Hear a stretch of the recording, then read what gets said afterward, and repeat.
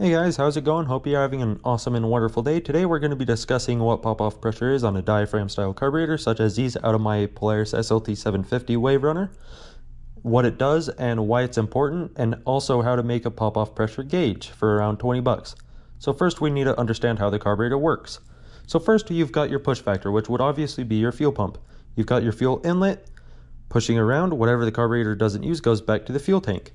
Now, once that fuel is inside the carburetor, it goes through this simple fuel filter, stir it around up to where your needle seat would be. Now this little brass piece is called the needle seat. It sits right there. And then you've got your needle, which plugs that needle seat.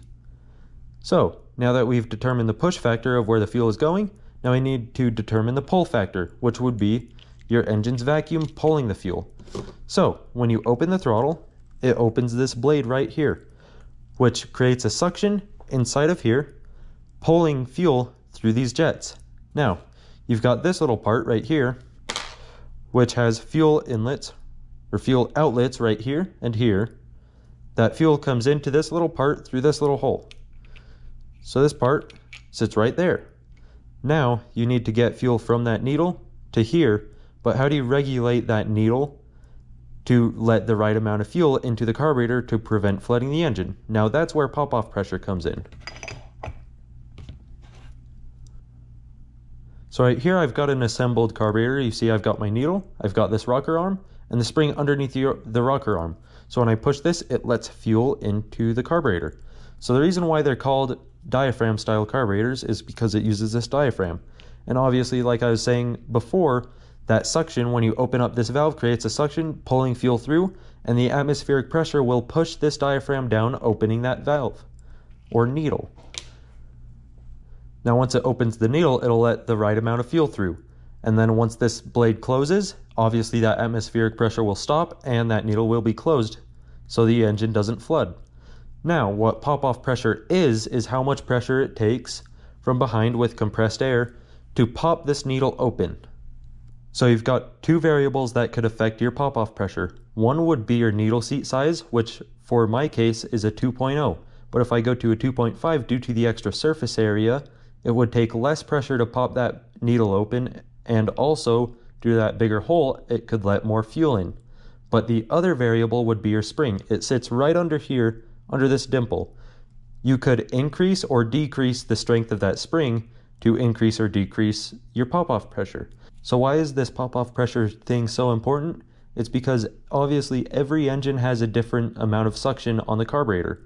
So if this spring is too tight and the engine can't pull this membrane down to lift that needle, then I can't get fuel and it'll bog down. But on the other side, if the engine has too much suction and easily pulls this membrane down because the spring is too weak, then it'll let too much fuel and flood the engine, giving you a hard time starting the engine, along with it bogging really hard when you go to hit the gas. So now that you know what pop-off pressure is and what it does, now how do you check it? So now to check the pressure itself, you need to get a tool kind of like this, or you can make one like I did in this case. I made it for 20 bucks from Harbor Freight by getting this pressure regulator, just this adapter to your air hose, and then an attachment for this fuel hose, and a hose clamp so that I could clamp it on to the fuel inlet. Now the first thing you want to do is you want to take this with the hose clamp and put it on to your fuel inlet. There, and you tighten it up. Now that it's all tightened up, you need to pressurize your tool. What you'll want to do is you'll want to push this, open up your needle, and spray some WD-40 or drip some fuel to create some liquid contact. Now that will simulate fuel being inside the carburetor, and obviously you want it as accurate as possible. Now what you'll want to do is you'll want to take your fingers or a fuel plug and plug off all the other entrances or exits of the fuel line.